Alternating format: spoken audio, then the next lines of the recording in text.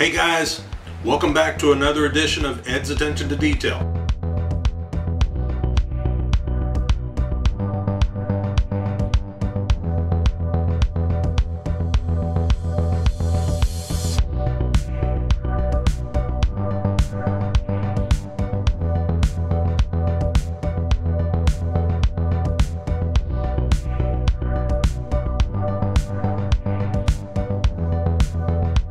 Today, I have my final on the 1969 Oldsmobile 442W30 Cutlass build. Now, if you remember, I told you I was going to build this as a Pro Street. Something I've never done before. We'll take a look at it. But before we get there, I wanted to do a shout out for my buddy Seamy over in Ireland. He sent me a shop card about a week and a half ago, and I've been looking for the opportunity to kind of actually do a video and do this shout out mail call for him. Great model builder. If you do not have Seamybmw or Seamy, if you don't have him on your channel, you need to go check him out. He is the master of lighting. As you can see in his shop card, this is one of his builds, and he's got this truck lit up from nose to tail. It is amazing. Just an absolute marvel at what he does. He's great at his hobby. He loves what he does. Nice personal note on the back. Seamy, thank you so much for sending the shop card. I really appreciate it. And like I said, if you guys don't know him, if you don't have him on your channel, I'm going to leave a link in the video description so that you can go visit him and hopefully subscribe as well. But again, Seamy, thank you so much. I really appreciate it. Now, back to the Oldsmobile. But let's talk about this real quick. So this is the kit that I used in order to build my Pro Street out of the Cutlass. This is the AMT 1966 Chevy Nova Pro Street kit, and I took chassis parts, rear end, suspension, wheels, tires, actually not the wheels, well, part of the wheels I guess, the hood scoop. I took quite a few pieces out of this kit in order to build my Pro Street Cutlass. So without further ado, let's go ahead and take a quick look at that. Now, this is the box art for that, but here's the build. Okay, so as you can see, and you probably already know this from the previous videos, that I was doing it in a two-tone. I got the hood and the top of the front fenders back to the rear window. I got that painted in a maroon color, and it kind of matches the decals. The decals actually came out of the 66 Nova kit. Now, the one thing that I was disappointed with as far as the decals go is once I put them on, actually notice they say Pro Stock and not Pro Street, even though the kit itself said Pro Street. So little oversight on Ravel's part, I think, and of course a failure of attention to detail on my part to notice that. But anyway, it is what it is. I like them. They look good. The color combination, that's what I was going for on this. That all worked out really well. Now, some of the things that I did to this model, obviously you see I've got the hood scoop on it. This came out of the Nova kit. On the door handles, I actually opened them up and made them look like real door handles, so I fouled and cut out the middle of it. This is a trick that I learned from Pappy over at West Georgia Rod and Customs. He did a tutorial on this, and I watched it and kind of learned the technique. Those turned out really well, and that's actually addressed in a previous video. I put a spoiler, a front air dam, underneath the nose of the car. And the reason I did that, even though the car has got a nice lowered front stance and it kind of sits up in the back, I actually had the front end down a lot lower than that originally. And when I glued the chassis into it and I let it dry, I left it to sit to dry overnight, the body popped up on it somehow.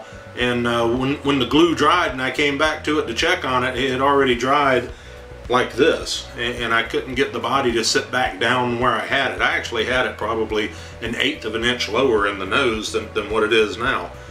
I don't know where I went wrong with that. I don't know what it was that I did, but yeah, unfortunately, like I said, by the time the glue dried, by the time I caught it, here it is. So with that, I decided that I'd go ahead and do this this little front air dam underneath the nose of the car, which you can see there, and that turned out pretty decent.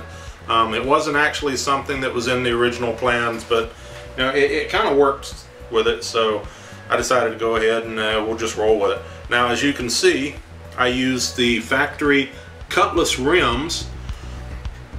The rims on the back are actually, I cut the deep rim from the 66 Nova kit. I cut them in half, and I took the outer ring of that, glued it over the Cutlass rim so that I could make the Cutlass rim into a deep dish, and that's how I ended up using them with these tires. These tires actually came out of the Nova kit. They didn't fit these rims very well, so I had to do a little bit of work with them too. But in the end, I think they turned out really nice and they look good on the model. And as you can probably see in the back, I've got the ladder bars on it. It's got a nice look. You'll notice, hopefully you can see this, that I've got the exhaust tips that come out from under the bumper. And I told you in a previous video that I wanted to retain that look and make the exhaust come out of the rear bumper. Not an easy thing to do, but I managed to pull it off, and I'll show you what that looks like in a few minutes here as well. And you'll see that everything sits really well. It actually, it doesn't even rock back and forth. It sits nice and flat, so I'm real happy with that. Now the front spindles, I actually cut the front spindles and I lowered the front end of the car. That's how I got it to sit down the way it is. And I did have problems when I put the spindles back together because one of them was just a little bit off from the other, and so the car looked like it was going to be wobbly, you know, like it's carrying one tire in the air and not on the ground.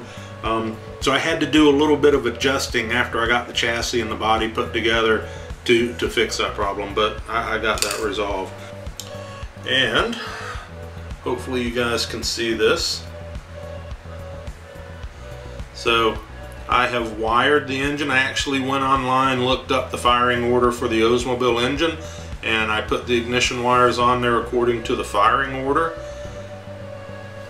I had problems with the firewall putting this thing together, and that might be one reason why the body decided to pop up when it was when the glue was drying, was because that firewall, I was having such an issue. The master cylinder was actually hitting the inner fender inside the car here, and it wasn't wanting to sit down very well. I actually moved the master cylinder over probably about 1/16 of an inch, and I filed down the top of the fender to make a little recess in it so that the master cylinder would clear all of that. But even then I still had issues. But so I've got a vacuum line running from the master cylinder, from the brake booster to the intake manifold. Like I said, I wired the ignition in here. I've got cables on the batteries, the radiator hoses are all there. Actually ran a cable over here. I don't know if you can see it very well, but I put a coil on the firewall and ran a line to that. On the carburetors, I actually have carburetor linkage running in between there, and I have a fuel line that I actually put on the other side. Runs down. It's a dual fuel line, runs down and down off and into the chassis. But let's go ahead and take a look underneath. So you guys can see, got the big wide tires in the back, and I had to open up the fender wells just a little. You'll notice that these fenders actually kind of curl in a little bit. On the Nova kit that I took this from, the fenders are actually almost straight up and down. So I didn't have that, or I guess you wouldn't have had that problem with that Nova kit, but because this one curls in, I did have to open these fenders up a little bit to get these big tires to fit in there. But I grafted the back half, basically from here back, is out of the Nova kit, and that's out of the chassis, and the forward chassis is out of the Cutlass kit. So I grafted the two together right back here. You see that I built, scratch built this exhaust system, and I got it coming out, like I said, back here right underneath the bumpers. And I was not able to put a muffler in there, but I got like a glass pack, maybe a resonator kind of thing right back here next to the bumpers. So I figure if this is going to be a street car, even though it's got slicks, they would probably want to calm that sound down just a little bit. It fits and it looks nice. Now, is this a show quality build? No. It's not. I have definitely done better, but considering all the things that I had to do to get this Pro Street to go together, to make everything work. I'm actually really happy with the way it turned out. So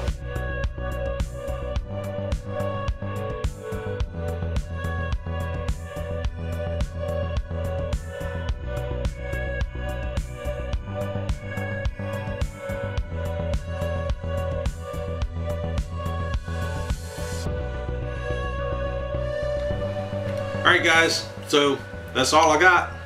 Appreciate you watching. Take care. God bless. Remember, pay attention to the details. Oh, and by the way, Merry Christmas. See ya. Bye. Please subscribe to my channel if you haven't already, and go ahead and hit the notification button so you know when I'm doing a new video. Like this video, and leave me a comment down below. Let me know what you think. Also, feel free to share this with any of your social media sites.